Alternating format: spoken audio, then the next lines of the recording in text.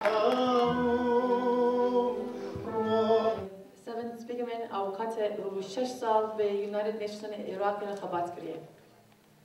Our next speaker is Sven Spengemann. He's from Germany. He's a lawyer, and he spent 6 years with United Nations in Iraq and visited Kurdistan several times. He's here to share his perspective with us today. Please welcome him.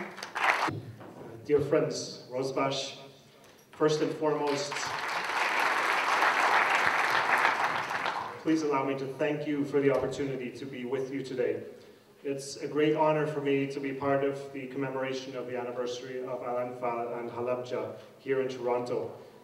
I would particularly like to thank Satib Kakai of the Greater Toronto Kurdish House for extending the invitation to deliver some brief prepared remarks on this very solemn day as we remember the scores of innocent victims who died 25 years ago. Last year, as in a number of previous years, I participated in the HALABJA commemoration in Baghdad at the invitation of Kurdish members of the Iraqi parliament. From 2005 until June last year, I had the privilege of serving the Iraqi people as an official of the United Nations. From 2007 onwards, I was a member of the UN's political team, working on questions of constitutional and legislative reform, including issues that needed to be settled between the government of Iraq and the Kurdistan region government, including management of oil and gas revenues, Article 140, and the future of Kirkuk.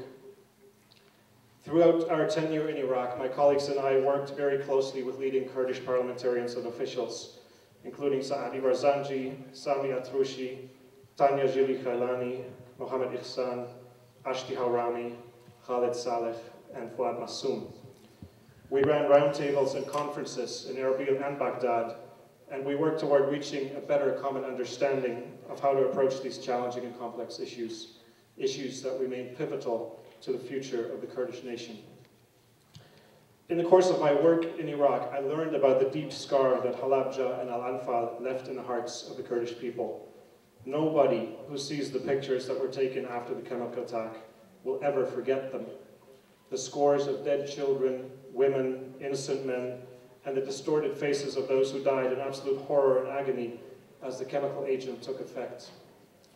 The genocidal campaign of Saddam Hussein reflects the absolute worst of which humankind is capable. Canada, along with the rest of the world, must never forget what happened in HALABJA, and we must not shy away from acknowledging the severity of the crimes committed by this murderous regime. In the fall of 2006, I had an opportunity to spend a day at the Saddam Hussein trial. I saw the dictator, I heard him speak, I encountered his gaze as he examined one by one those of us who were assembled in the observation room, and I will never ever forget that day. On December 30th, 2006, Saddam Hussein faced justice under an Iraqi-led process and was executed early in the morning by hanging.